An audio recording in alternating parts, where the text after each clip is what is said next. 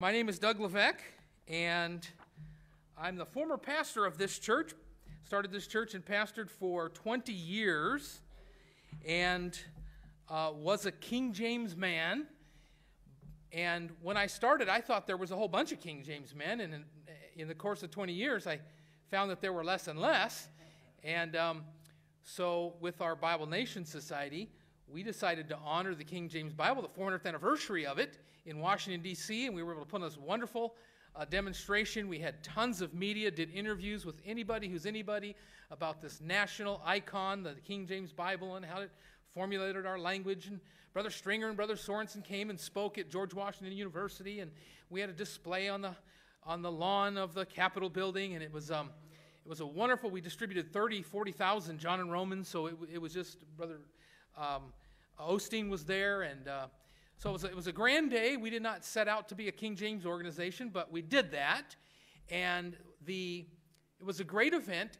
On those days, those 3 days we were there, were the same days that Osama bin Laden was found and killed, and so that took a 3-day news cycle and took all of our media interviews away. We had interviewed with everybody, ABC, NBC. Everybody was kind of interested in that, but we still had a lot that came from that. And the residual, I think, was the formation of the King James Bible Research Council. And so for years, we've had a wonderful website, articles being pushed, annual meeting, and then, of course, sub-meetings, because all the variant speakers are publishing books and speaking on the King James Bible. So we've had a good residual effect from that. We love King James Bible advocates. There's a lot of different types of King James Bible advocates, right? There's some flaming people that are jumping off buildings with King James Bible, sheets, or something. And then there's people that just say, well, I'm not really sure about everything, but I think I'm probably a King James, or I just appreciate the King James. And so we've tried to be broad in our appreciation for those people to bring them together so that we can constantly discuss the issues that are at hand. And so every year we get together, and there's always a new thing. Brethren, there's always a new thing. Every year there's a new thing. And it's really not a new thing, it's an old thing.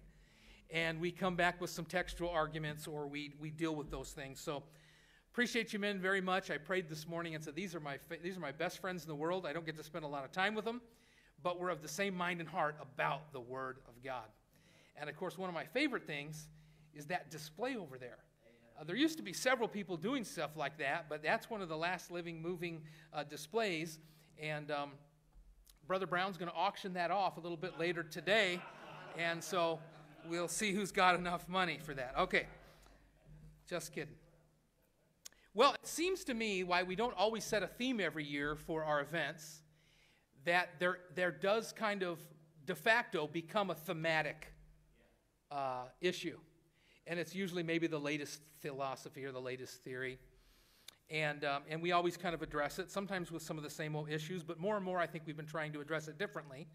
This time we have another room over there where we're addressing in 20-minute sessions, I guess one of the terms that was used in sort of a TED Talk fashion, where people can ask questions afterwards, the different issues as well. So we'll see how that does online.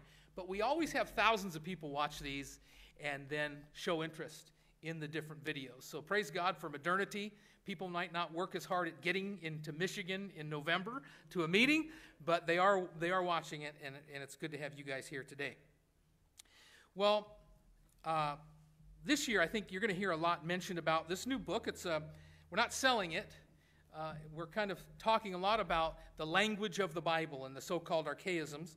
This is a book by Mark Ward. It's called Authorized, the Use and Misuse of the King James Bible. And of course it's an indictment. And he was a Bob Jones graduate. He worked with Bob Jones Press. And of course when you're dealing with the press, you're dealing with people wanting different versions. And so in dealing with that, he kind of formulated some stuff that wasn't happy to King James Bible. And so this book really indicts the concept of who authorized what's so authorized about it, and it really becomes indicting. And I don't know how much I'll go back to you about that, except that when he gets to the meat of his argument, as everyone is this year, when they're arguing about the language of the King James Bible, he talks about the Trinitarian Bible Society, TBS, a major promoter of contemporary use of King James Bible, Not so much, I don't think, but a little bit. Even lists some of these dead words. An article found on the website says, we acknowledge that some of the words in the King James have changed their meaning over the centuries. Tro, bray, unicorn, champagne, pate, leasing, brute, collop, durst, emrod. So they're listing these words. There's 10 of them. It's not that really many, a lot of those words. I mean, I could say 10 words right now. Ohio State trumped Michigan in football and knocked them out of the national championship race. How's that? How's that? So that's not a lot of words. It's not hard to understand. These are just a few words. But notice that the TBS confuses two categories of words here. Those that, quote, have changed their meaning, and those that have simply died out, words that are no longer used. And he says, I see only one word in their list, in fact, whose meaning has changed. So they're making this statement, which is disingenuous of them, but he's utilizing their own words. And he says, it's the word unicorn. I'm sure every English speaker knows what the word means today. A magical white horse with a single horn protruding from the center of its head. And then he goes on to kind of do a little bit more mocking of that particular word, unicorn. So I knew this was the rage. A lot of the millennials are thinking about this. And of course, this book doesn't even touch the text issues. It just touches the antiquated words, language of the King James Bible. It doesn't even text it. So they say that we're unreasonable, and yet they're not being reasonable because they're not even touching the text issue. They've kind of even left that. Apparently we've won that, and now they just are going to talk about how old we are, I guess. I don't know. So then I found this article on the internet, 7 things you may not know about the King James Bible. And it's kind of a gotcha piece. Bet you didn't know this about the King James Bible, mocking King James advocates. In fact, she says, the stance of these Christians has been referred to as King James onlyism. I want you to know, I've been in this fight as long as anybody, and as prominently and as loud, and I've never called it King James onlyism. And I don't know a whole lot of people that do, except our enemies call it King James onlyism. And it's not that we're against the previous Bibles that were used up until that point, because we're not King James only in that sense. And so I'm not King James only in the sense of the Bible being translated into other languages. So it's a disingenuous account. So I thought, okay, interesting. Article on the language of the King James Bible. The King James uses many archaic words such as jangling, subtle, privily, and hopen. 4 real difficult words there. And it uses archaic expressions and phrases that are unfamiliar to modern readers. For instance, how many people readily understand charity vaunteth not itself? So already I'm like, oh my word. But this is a prominent website in Australia. Furthermore, the edition of the King James Bible that is still commonly used contains several words that have changed in meaning over time, such as flowers, suffer, vile, conversation, and quit. Convey different meanings to modern readers. Not that difficult. You're indicting the King James Bible, but you're really not. I mean, you're coming out with kids' gloves. Come on. In the next paragraph, the fact that the KJV uses the word unicorn 9 times and satyr twice is also problematic, as unicorns and satyrs are regarded as mythical creatures rather than real animals, wild oxen, and goats that are mentioned in the Hebrew Bible and in more contemporary translations.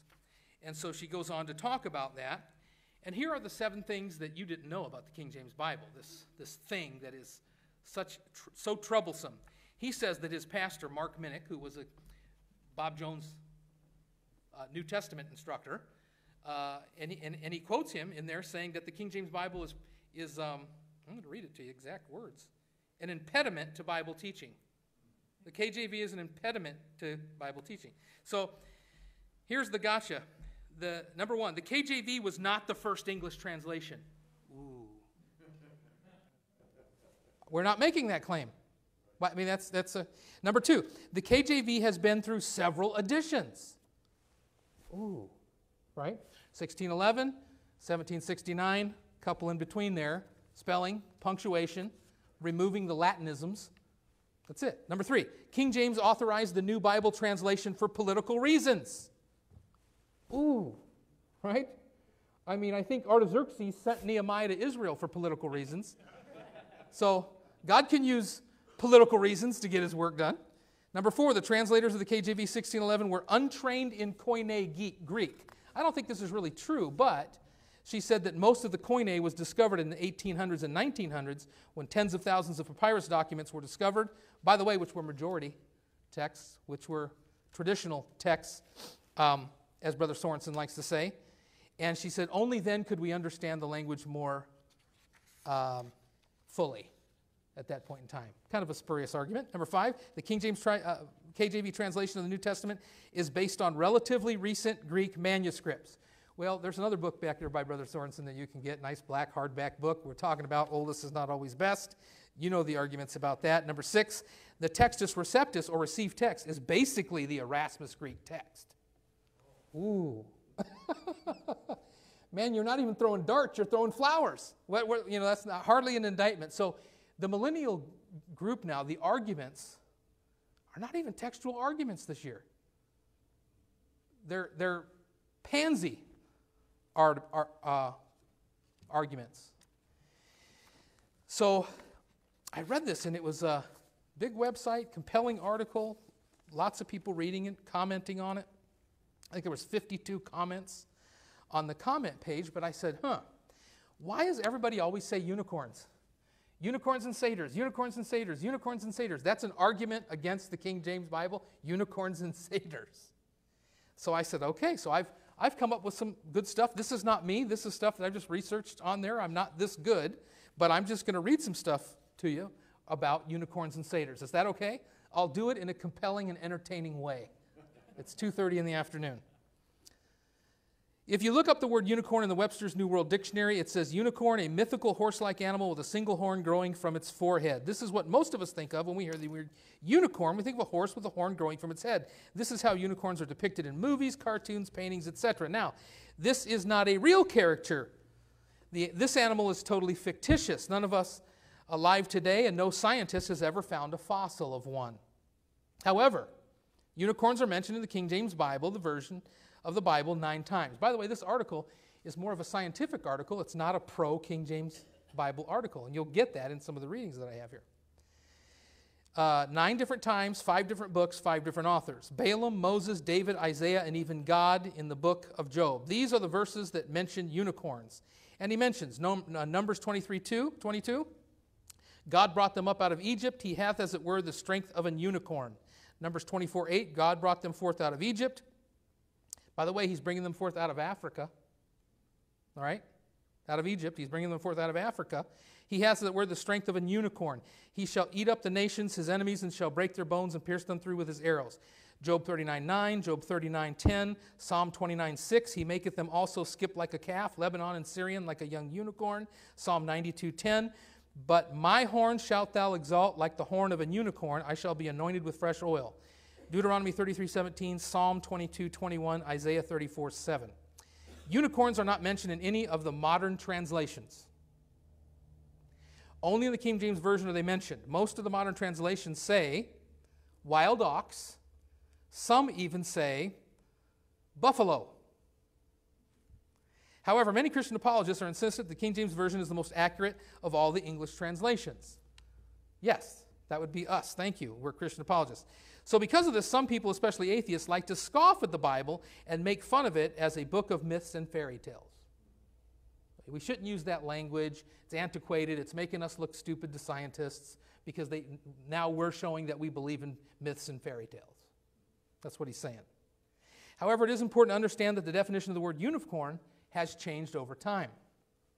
If you get an old 1828 Noah Webster's Dictionary, how many are familiar with the old 1828 Noah Webster's Dictionary, which is the very first edition dictionary that Webster came out with about 200 years ago, and look up the word unicorn, it says unicorn, an animal with one horn, the monoceros.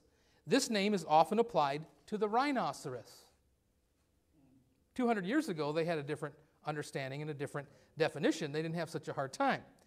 This 1828 dictionary can be accessed free online. It's not hard to get. Notice how this 200-year-old definition of the word unicorn says absolutely nothing about a horse. It says nothing about a horse-like animal or a mythical animal or a fictitious creature. It says absolutely nothing about mythology whatsoever, but rather it says that this is a name that is often applied to a rhinoceros.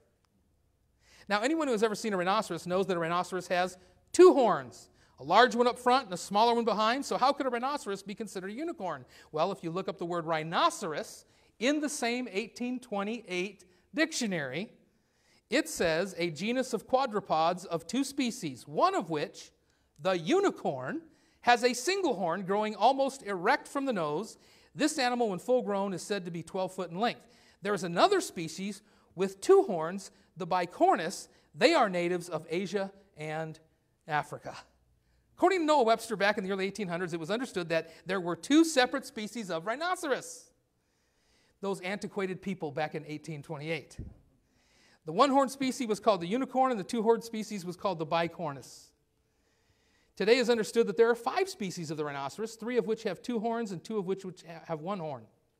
So basically, if you get a 200-year-old Noah Webster dictionary and look up the word unicorn, it says rhinoceros. And if you look up the word rhinoceros, it says unicorn. That was 200 years ago. The King James was translated 400 years ago in 1611. One does not have to be good at math to figure it out. Today's definition of the word unicorn says absolutely nothing about a rhinoceros, and today's definition of rhinoceros says absolutely nothing about a unicorn. The definitions have changed over time.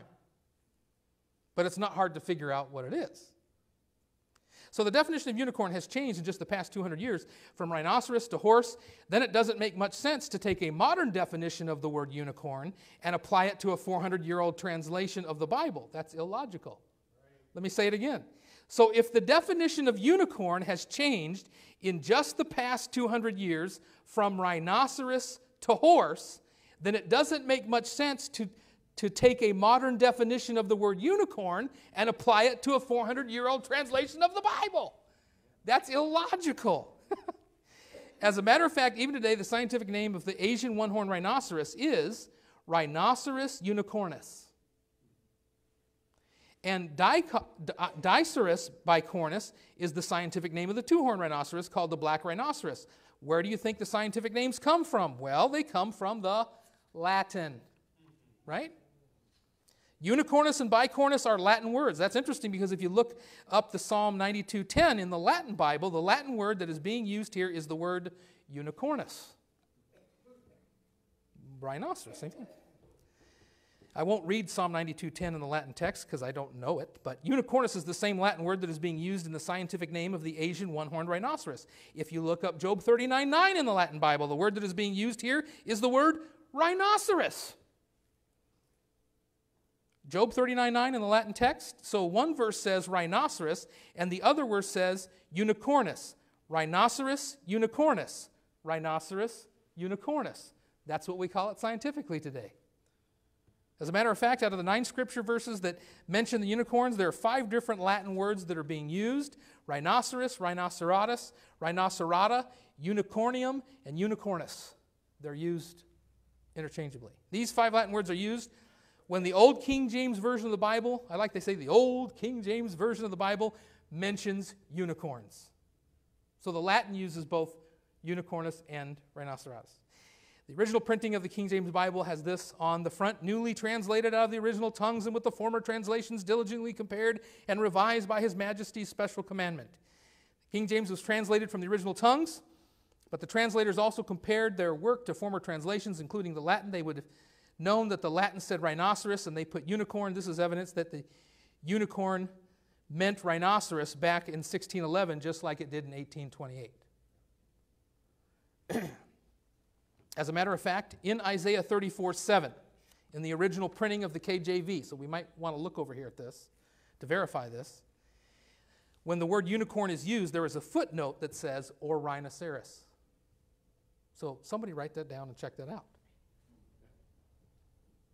There's a book that was published in 2003 called The Return of the Unicorns, The Natural History and Conservation of the Great One-Horned Rhinoceros. On the front of this cover, there is a picture of some rhinoceroses, and yet the title is The Return of the Unicorns.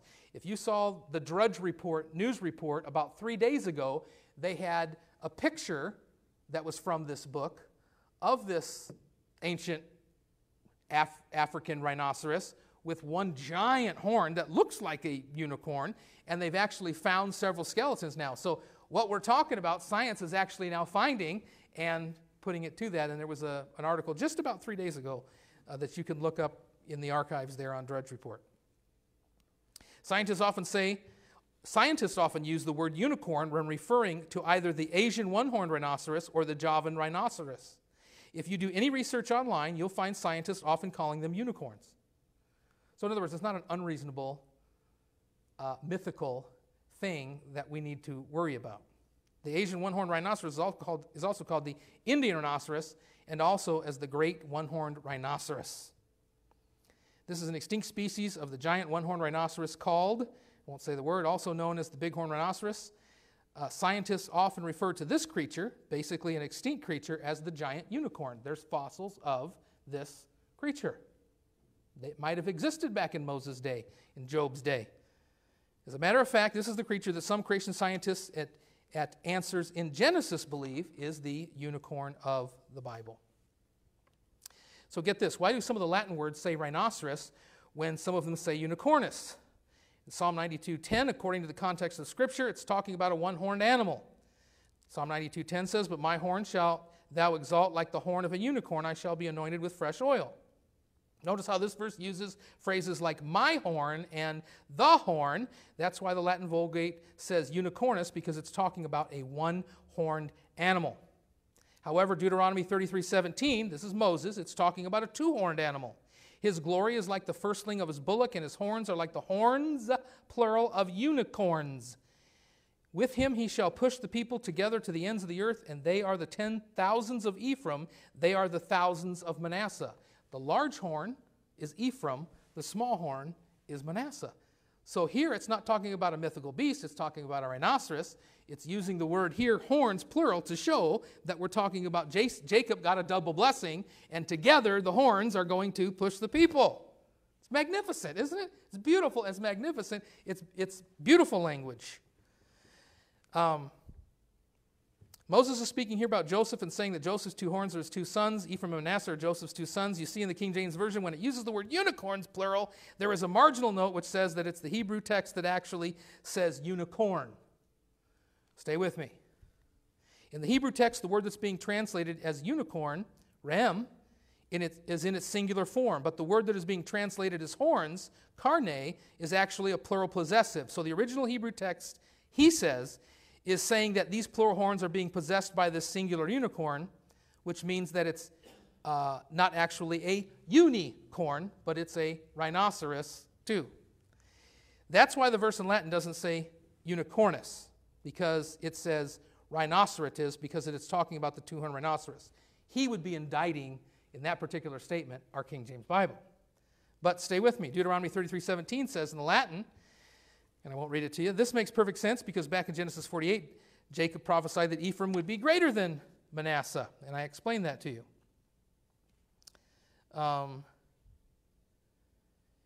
Let me skip some of this here. So he says this, "So it is true that some early translations of the Bible have a mistranslation." No, this is his scientific, non-King James advocacy mind. They should have written rhinoceroses. Early translators, the reason for this may be because the people who were translating this particular verse, now this is great.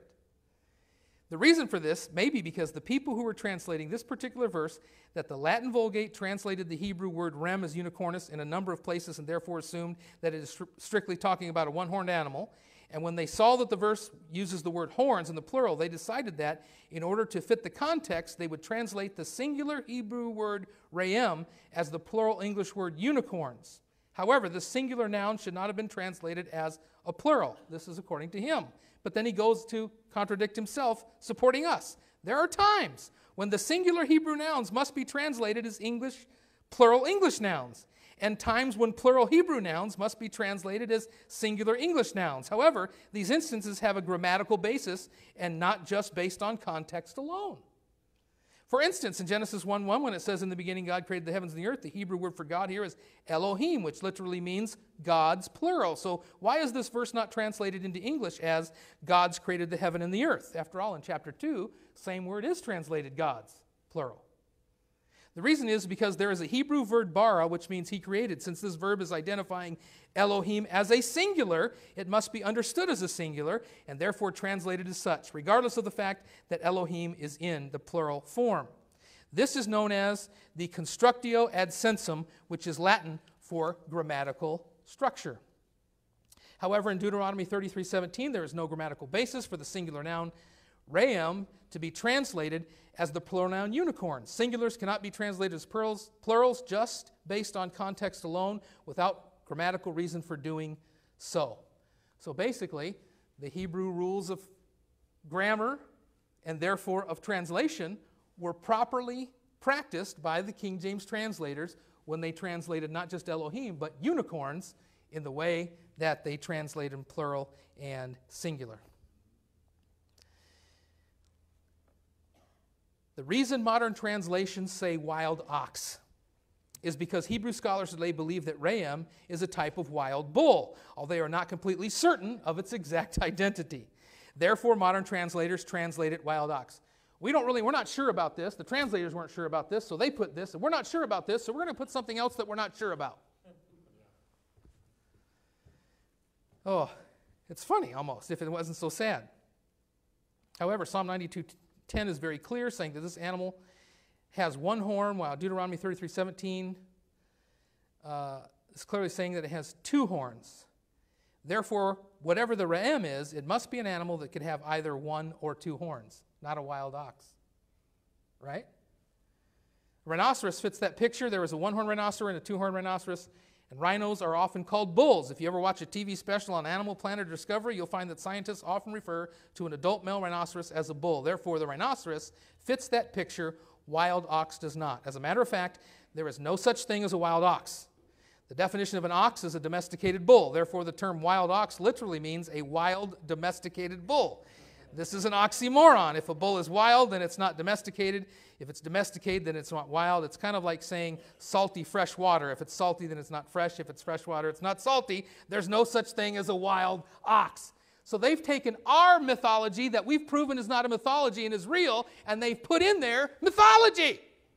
Wow! And then he says, early translators from Tyndale on may have caused us confusion. Now, why did they may have caused us confusion? Because they were just translating what was there. Whether they understood it or not, they translated it correctly. And he says, but at least they got it more or less right. Not a King James advocate defending by science the King James Bible and its translation. Amen? So, everybody says, oh, the language, oh, the antiquity, oh, the unicorns. And yet, their response is even more foolish, professing themselves to be wise, right? Well, what about satyrs? That's the other complaint. Satyrs. The word translated as satyr is the Hebrew word seir. Strong's 8163. It has several meanings, including hairy. Esau, my brother, is a hairy man. Genesis 27:11. Now, maybe we could say Esau is a satyr. We'll get to that, but this is what they translate, hairy. It's translated goat. Lay his hand upon the head of the goat. Leviticus 4:24. Devils. They shall no more offer their sacrifices unto devils. Leviticus 17:7. Satyrs. And satyrs shall dance there. Isaiah 13:21. Rough. The rough goat is the king of Grecia. Daniel 8:21. So each of these situations is referencing something in particular, and that particular thing is not a positive thing, it's a hellish thing in this word satyr. So the word satyr is found twice in the King James Bible. Inscription, the satyr seems to be a hairy goat or devil or demon, and it is portrayed as a really spiritual entity and not as a mythological creature. Isaiah 13:21, but wild beasts of the desert shall lie there, and their houses shall be full of doleful creatures, and the owls shall dwell there, and satyrs shall dance there. Isaiah 34:14, the wild beasts of the desert shall also meet with the wild beasts on the island, and the satyr shall cry to his fellow. The screech owl also shall rest there and find for herself a place of rest. Not only does the King James Bible use the word satyr in the Isaiah passages, but so also do the following versions. The Geneva Bible, Calvin's Latin translation, the English Revised Version of 1881. So it's wrong to use unless it's the English Revised Version of 1881, and then it's okay, right? Webster's 1833 translation, the Revised Standard Version, 1952. The Jewish Publication Society 1917 translation. The Hebrew Publishing Company of New York version, 1936. The Jerusalem Bible, 1968. The New American Bible, 1970. The New Jerusalem Bible, 1985. The recent Judaica Press Tanakh Jewish translation. Lamsa's 1936 translation of the Syriac Peshitta, the Greek Septuagint, the KJV 21st century, and the Third Millennium Bible. In other words, Bibles before and after have used unicorn and satyr, regardless of what they say. Regardless of when you think this Greek translation, talking about the Greek Septuagint now, of the Old Testament was made or by whom, this version is chock full of satyrs, devils, dragons, and unicorns. It goes on to talk about where those words are found. Satyrs are mentioned 4 times in the Greek Septuagint. Satyrs shall dwell in it, devils shall dance there, and satyrs shall dwell, devils shall meet with satyrs, there shall the satyrs rest. There's a concept being translated. The Revised Standard Version of 1952, Leviticus 17:7, so they shall say no more, slay their sacrifices for satyrs. So modern translators who are using this argument are not looking at their own versions that they're championing. They're saying that our Bible's antiquated because it uses satyr, but so does theirs.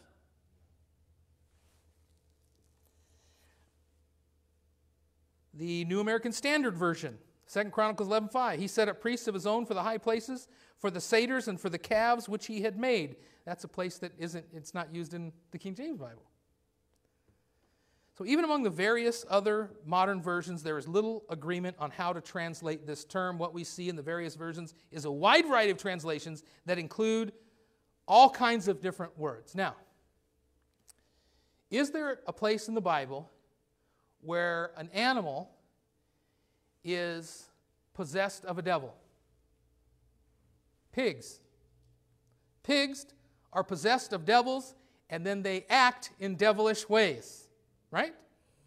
So this concept of a satyr being a hairy, shaggy, goat-like character, but also being tied to a devilish incarnation or possession, it would fit with Jacob talking about his brother. Amen. It might fit with priests that weren't supposed to be priests. So it's not a mythological concept at all. It's a concept that very much makes sense, was translated in the Latin, was in the Greek Septuagint that the King James translators definitely would have had. And these 56 men would have taken multiple years. And what did you say, 15 times going over the translation? And in these several places, they translated it as satyrs. So the accusation, particularly with the word satyr, that we have an antiquated Bible, we could point right back to them and say, you do too, because you use the word satyr. Now, I've tried to very quickly deal with the concept that is in this, this is all the buzz, authorize the use and misuse of the Scripture. When he gets down to the meat of it, the main throw that he blows is antiquated language, unicorns and satyrs. That's the thrust of the rest of his proposition. This is why we need contemporary Bibles. After all, people don't get together and say, what's old? They get together and say, what's new? And everybody wants something new. And so, in fact, he even says that in his class, his Bible instructor, his thesis instructor said, if you want a Textus Receptus Bible, then go ahead and give us a new contemporary version of it. Now, I don't know what kind of thinking that is, but that's not a reasonable argument against the King James Bible, especially if you're going to throw the text issues out. But if millennials want to skip that and then say the language is antiquated, we want something new, we want something new, we want something new. It's kind of like the men of Sodom. Send out something new. We want whatever went in your house is what we want. That's the age that we live in. What did those men of Sodom want, the age of Sodom want? They wanted strange flesh. And it's interesting, that first article that I read to you, I got to looking at that website and looking who wrote that book. Why are you using the same language that I've been fighting for decades? Why are you using this? Where did you get it from? What is your purpose in not wanting the King James Bible? Found out it was a female pastor, a female author who is leading the feminist movement in Australia so that they could have gender equality. Female pastors are just as good as male pastors. Female roles and male roles in family, in society, in ministry are equal. And she is the champion of this thing. And she even has articles on gender-inclusive language Bibles.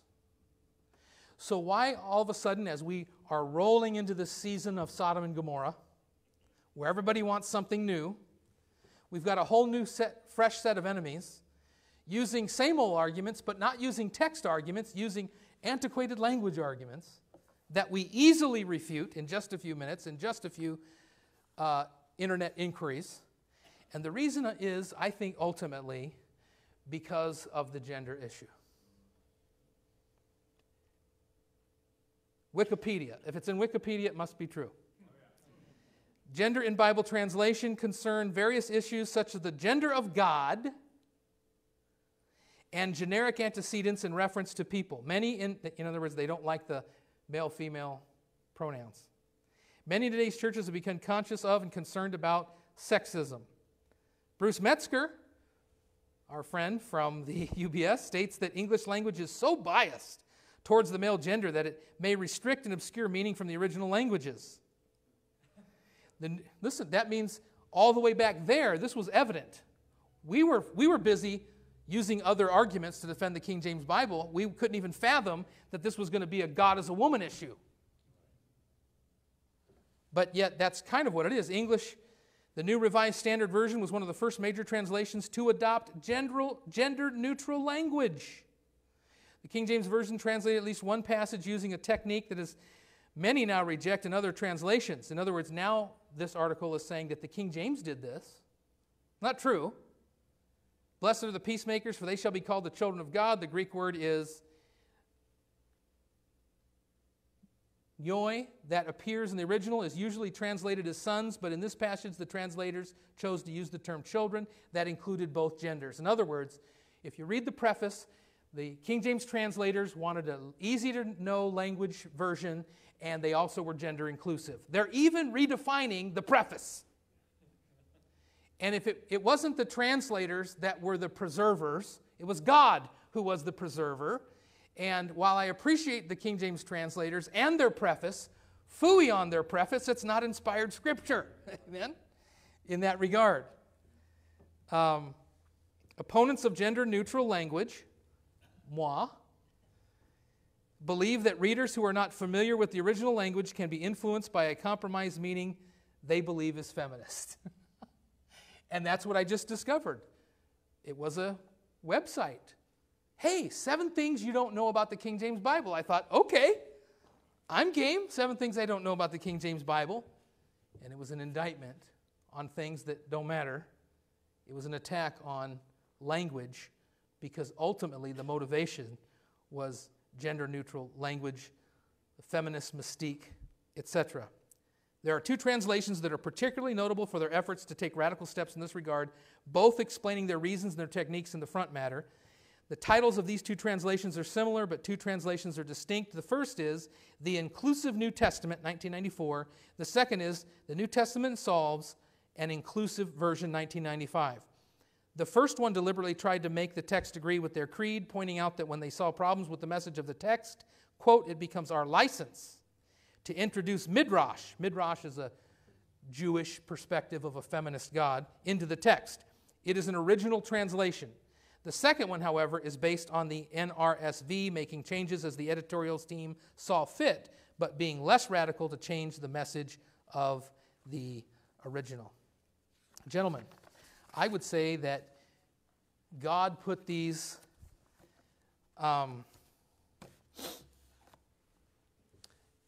little oddities, unicorns and satyrs, in our language for us as proofs, as discoveries in their day. All of a sudden, this same article comes out on the Drudge Report. All of a sudden, I know Michigan elects its very first lesbian attorney general, and the issue is gender inclusivity and the so-called equality. Modernity wants to put its imprint on the Bible no matter what the text. Now, we continue with the text issue because that is the issue.